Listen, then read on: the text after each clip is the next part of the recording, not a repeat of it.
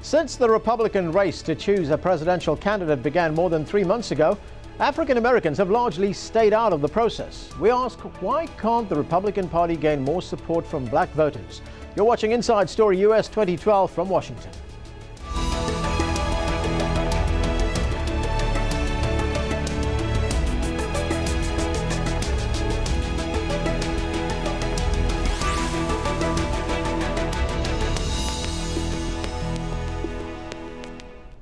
Hello, I'm Anand Naidu. In the southern U.S. state of Mississippi, nearly 40% of the population is black, the largest in the country. But during the state's March 13th Republican primary, only 2% of the voters were African Americans. And it was a similar picture through other Republican contests. For years, Republican leaders have said they would work hard to increase African American support for their party, but so far, those efforts appear to be a failure. When asked during an interview why is the Republican Party poison for so many African Americans, the only black candidate to run for the 2012 Republican ticket, Herman Cain, said it was because, quote, they have been brainwashed into not being open-minded, not even considering a conservative point of view. A documentary titled Fear of a Black Republican was just released here in Washington, D.C. It posed a similar question. Let's take a look.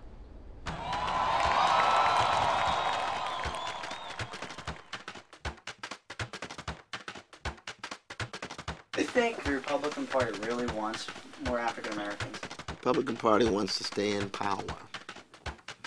They would solicit Martians to do so. They would solicit Negroes too. We are going to do everything we can, every day, night and day, to reach out and earn the votes of the African American community all over this country.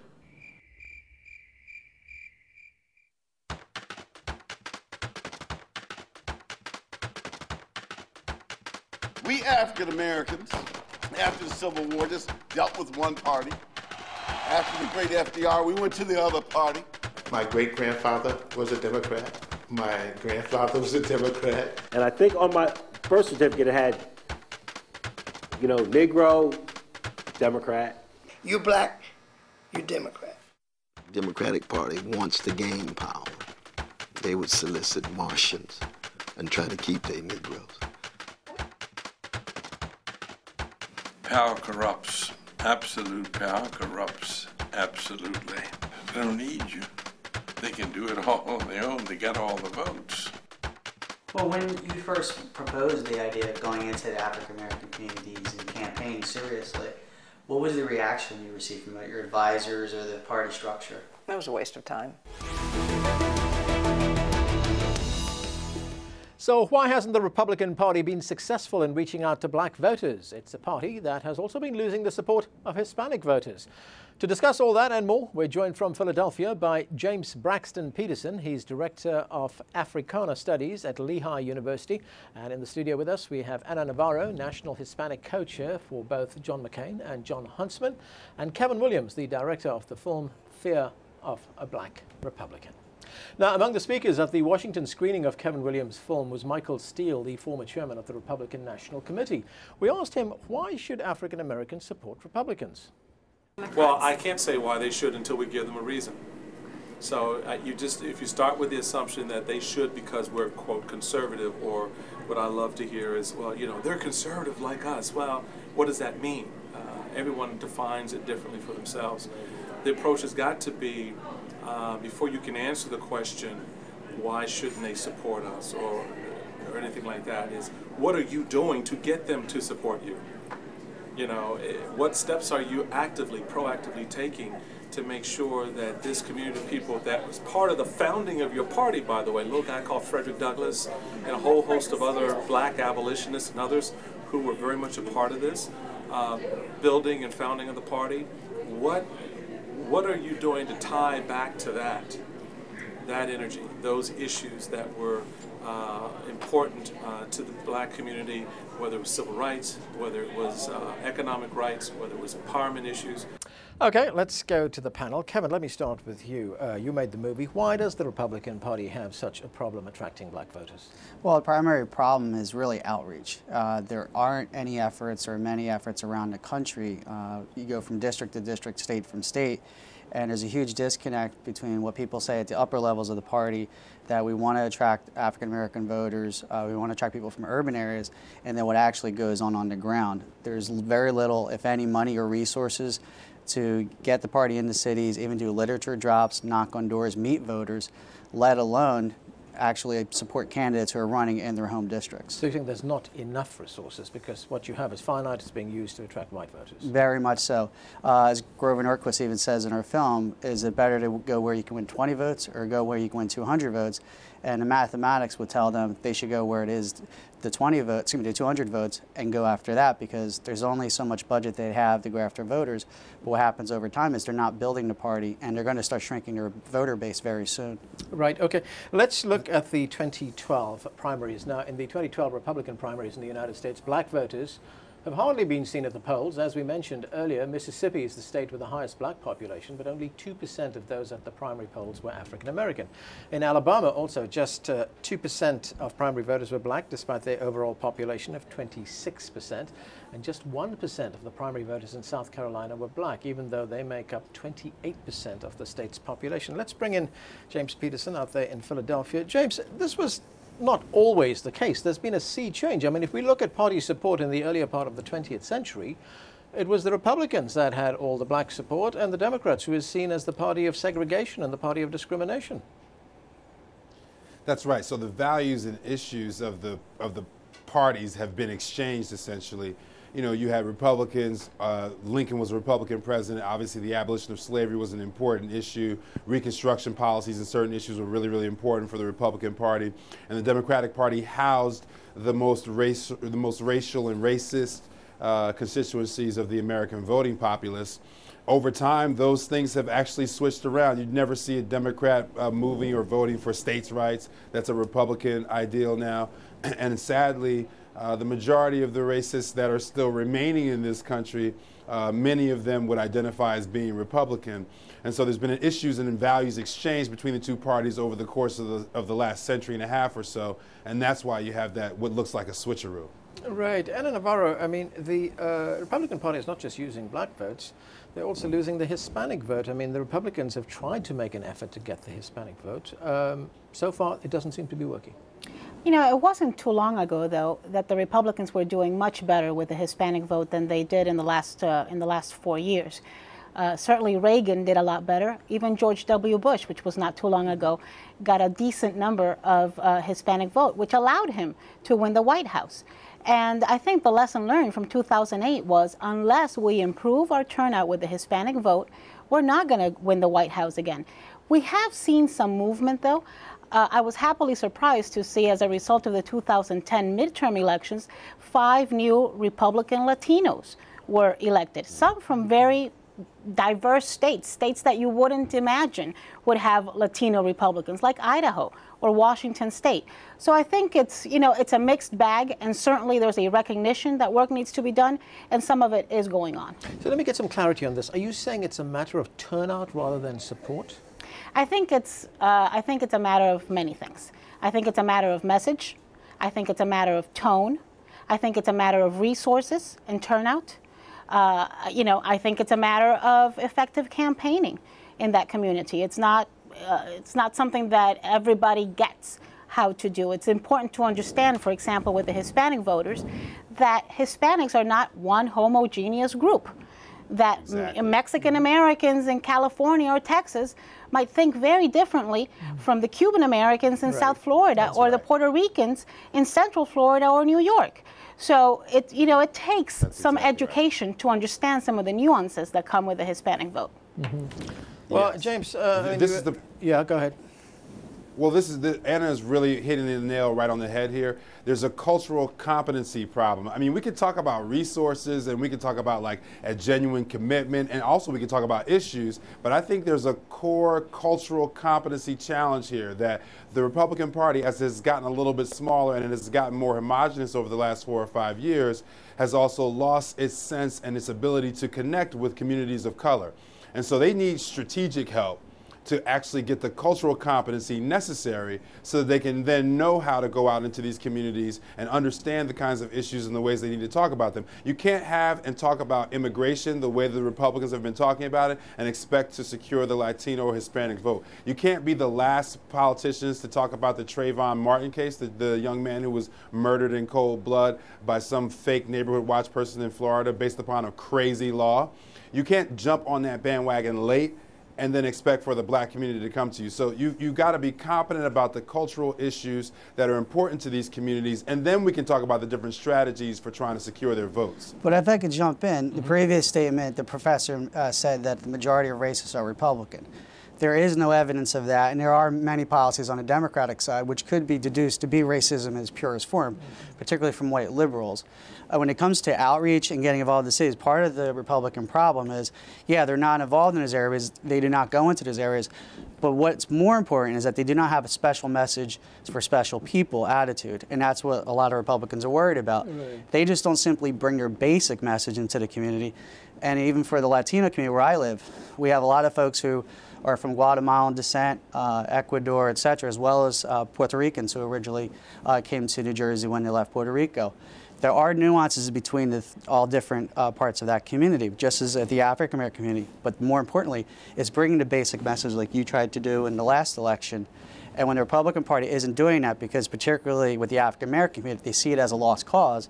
And for many, 9 out of 10 African Americans identifying as Democrat, they hear that it's a lost cause.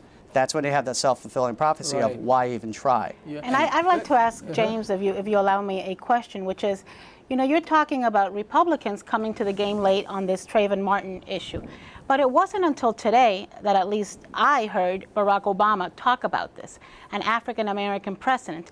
And yet I haven't heard anybody say that he came late to the game. Last night, Newt Gingrich was talking about it. No. Plenty of folk are saying that President Obama came late to this. They've been complaining about it for some time. But if you look at the folk who led the charge here, they're black Democrats. Reverend Al Sharpton and other Democratic leaders, even some of the Democratic senators in the state of Florida who actually voted for the Stand Your Ground laws are actually pitching in and working on the effort to try to bring justice to this case. So there have been plenty of folk complaining about the president coming late to this for sure. Although we can talk about that, that's a little bit of a more complicated situation because the Justice Department is actually involved in the actual investigation and prosecution of the case. But my point was that black Democrats will always be on those issues, for instance, like police brutality or the problems with the criminal justice system, and rarely, if ever, do we see any Republicans, black or white, on those issues. That's an important issue for African Americans. We don't see that on the platforms of Republicans, and that's why it's difficult to identify with that party. But you see, it's also difficult because, for example, if you get presidential candidates talking about this issue a week ago, when it happened more recently after it happened, people would criticize them for injecting politics and trying to grandstand on an issue like that, which is a very serious issue. And it's been also evolving. It's an issue that's been evolving. More and more facts have come out. More information has come out. There's now a DOJ investigation. It could involve hate crimes. That's all a very recent development. It didn't happen that way. Yeah, but it was sort of inevitable that it was going to be politicized at some point, wasn't it? And when it is going to be politicized because we're in the midst of a political campaign. Yeah. And I think that like happened today with Barack Obama, when he gets asked, he needs to have a forceful opinion. That happened last night with Newt Gingrich. And I am pretty sure that if Rick Santorum or Mitt Romney get asked, they too will have a forceful opinion. I wouldn't be advising them to stand up on a soapbox and use it as as political fodder. It's just not appropriate given the seriousness of the situation. The one thing is, though, none of the Republican candidates will come out against Stand Your Ground. None of them will go against the NRA. The NRA has lobbied for these Florida laws policies in all the different states where they are. There's no Republican that will come out against them. Right. Obviously, there are plenty of black folk who are pro-Second Amendment, who own guns, so there's room for the Republican Party to talk to those folk. But because they toe that NRA line so strictly, they don't have a better understanding of the ways in which gun control needs to operate in our inner cities, and the ways in which we've got to have different kinds of policies to hedge against folk like Mr. Mr. Zimmerman and other citizens who are going to take vigilantism and racial profiling and combine them into this extremely combustible mix that we have here with the Trayvon Martin case. Okay, James, it's a very important issue, a very important subject. I don't want to get sidetracked here. I just want to get back to Kevin. Kevin, you were saying earlier on that the Republicans sometimes face accusations of being racist. And I'm just wondering if those sentiments are sometimes reinforced, that perception is reinforced by what the candidates themselves have been saying. Now, some of the Republican presidential candidates have been accused of using racist rhetoric. Let's take a listen to what they've been saying. I don't want to make people's lives better by giving them somebody else's money. I want to give them the opportunity to go out and earn the money. I would like to be the best paycheck president in American history. The African American community should demand paychecks and not be satisfied with food stamps. I'm just wondering, what do statements like that, and of course Newt Gingrich went on to continuously call the president the food stamp president, to what extent does that, portray the Republican Party as being a party of racists? Well, it definitely reinforces a preconceived notion that's been established on some good points, that the language they used does sound incendiary and does sound derogatory and stereotypical. And as many people know, particularly those two gentlemen, the majority of people on food stamps are actually white. In Rick Santorum's case, I think he was definitely about to slip and say the word black. Right.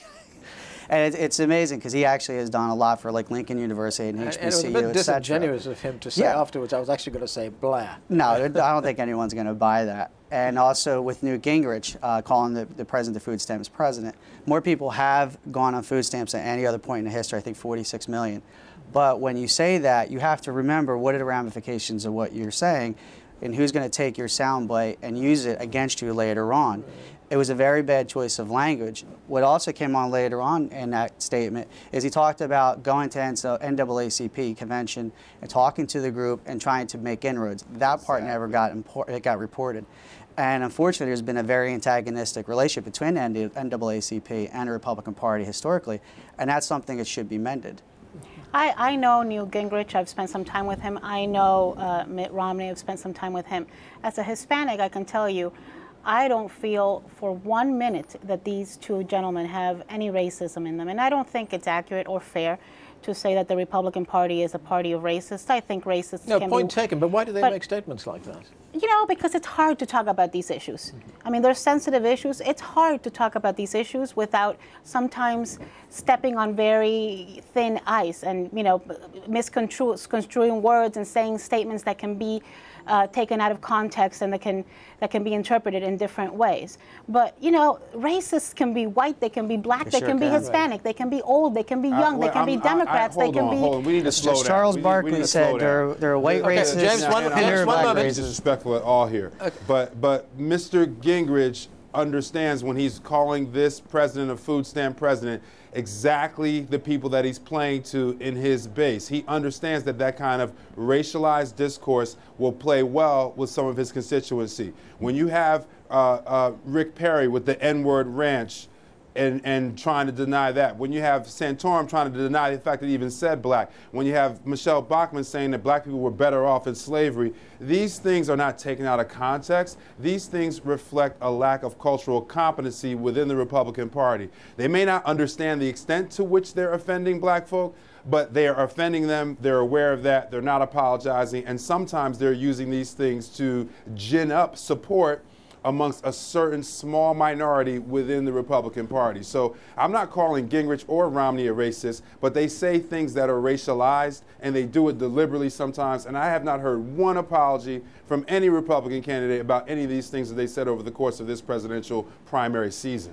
Well, I will tell you, in Gingrich's case, he's done tremendous outreach to the Hispanic community already. I remember running into Newt Gingrich during the New Hampshire primary, and he was holding events with Hispanics in New Hampshire. And let me tell you, it's cold in New Hampshire, and there's not many Hispanics up there. Okay, well, is he being an opportunist then? Is he just talking to the audience in front of him at that time? He's been doing it for a long time. It's something that he was it's something that he was active in Congress. It's something that he continues to be active in. One of his best friends, in fact, one of his strongest endorsers right now is the former African-American Congressman J.C. Watts. Right, okay. Kevin, you were going to say. Yeah, I think one thing also with Speaker Gingrich and what he said, At a certain point, you can't take all language off the table. If you can't talk about the increase of food stamps, which has been massive, and how many more Americans are have some kind of financial connection to the federal government than do not, that has to be discussed as a major issue for this campaign. And to racialize all the language that's going to be spoken throughout the next 7 months, that's going to really make this an incomplete election and a dishonest election, because if there's anything that should come out of President Obama becoming president and running for re-election, it should be that we finally have true discussions about the role of federal government, whether it's small government philosophy, which is a Republican philosophy, versus a large government, which is more of a Democratic liberal philosophy. Mm-hmm. By interjecting race at every turn, it's not going to be a discussion that's going to help cities and help minorities or anyone else. The debate's gone off track. I think it's definitely gotten off track. And I think both sides should be careful. Republicans should be careful what they say, and Democrats what they say. Let's be honest about something here, and let's be frank. The elephant in the room is the fact that President Obama is the first African-American president. Right. And when you are dealing with an African-American on the other side, or when you're dealing with a Mormon, for example, there's a lot of things that are said that may not have the connotations that they do when you're on the other side of the table have somebody that belongs to a particular group or another. And also, it's part of the reason, the fact that President Obama is the first African-American president, that the Democratic Party right now and the Democrat Party has done so well in the last few years. It's part of the reason why he got way over 90% of the African-American support. Let's take a look at those figures. Now, in the 2008 presidential... Sorry, James, I'll get to you in a moment. In that presidential election, Barack Obama won without winning the majority of the white votes, actually. In fact, he only took 45% of the white vote compared to his Republican rival, John McCain's 55%. But Obama did win 67% of the Hispanic vote, and among black voters, he took, as you pointed out, 96% of the vote. Let me go to James here. James, in some respects, do the Democrats take the black vote for granted? There certainly are many instances where the Democratic Party takes the black votes for granted. It's kind of a double-edged sword that a lot of the issues that black folk really care about are sometimes taken up by the Democratic Party, and that builds some of the allegiance and the alliances. But I don't think it's us or folk on the left who are racializing the political discourses. It's the folk on the right who've been doing that. And there are so many different comments and so many different situations where if you go to Governor Brewer in Arizona or there's so many of them, so much disrespect and so much racialized language coming from the right. It is very, very difficult for black folk to identify with a party that is sometimes perceived as being racist and never apologetic about it whatsoever. So it's not so much that the Democrats take the black vote for granted. It's just that black folk have found very little to identify with on the right, at least in my lifetime, and found a lot to be angry about in terms of some of the discourses around race and the policies that are most important to African Americans. Now, what I would say is I think there is some important or significant overlap between Republican social conservatism and those black folk who are socially conservative and more religious. But the only way to bridge that gap is for Republicans that, one, not be afraid to go into black churches. How could you have so many Republican primaries in the South and not one Republican presidential candidate visit one historically black church? I don't understand how that happens. But that's the bridge by which you can sort of make some of these connections if you want to make inroads into the African American voting bloc. Okay, Kevin, you want to respond to that? Yeah, I do. I would agree with him on that standpoint. The black churches particularly, that is an area where the Republican Party has an easy entree, a natural entree. One of the things that's been interesting, two of the groups, shall we say, that are very interested in our film that we see at screenings are actually folks from the Tea Party and black Democrats who live in areas that are very disaffected or unhappy with their own party. And what's interesting in discussions is that the Tea Party people are very unhappy with the Republican apparatus and how they've been running the party. The folks in the cities are unhappy with what they're getting from the Democrats. So when they have the conversations, they generally lean towards social conservatism, religious views. And we've had a gentleman I spoke to in California. They mobilized in the African American communities and the churches to vote down Prop 8. They never came back after Prop 8 to talk to those people. Ana Navarro, I'm going to give you the last word on this. Those figures that I cited, they tell a very important story here, that you don't have to win the white vote to become president in this country. The Hispanic vote and the black vote has become very, very important. There's no doubt about that. There's no doubt that, and I think it was one of the lessons learned from 2008, that the Republicans, that John McCain did not win the White House because we lost states like Colorado, like New Mexico, like Nevada. And those are states where the Hispanic vote, that Latino vote, can make or break the difference. I do want to point out, though, that amongst this class of new freshmen that we have in Congress, there's a African-American Tea Party member from Florida who's in Congress. His name is Alan West. In fact, his name is being named as is being thrown around as a possible vice presidential candidate. We didn't have time. One of the other things I wanted to get to is there's only 2 Hispanic members in the Senate. But I'm afraid time has caught up with us. Thanks to all of you for being with us. And that's it from the Inside Story team in Washington, D.C. Don't forget to follow us on Twitter and Facebook, where you can find more information about the program. And, of course, we want to hear from you. Tell us what stories you think we should be covering. Send your ideas directly to us at insidestory@aljazeera.net. Thanks for watching.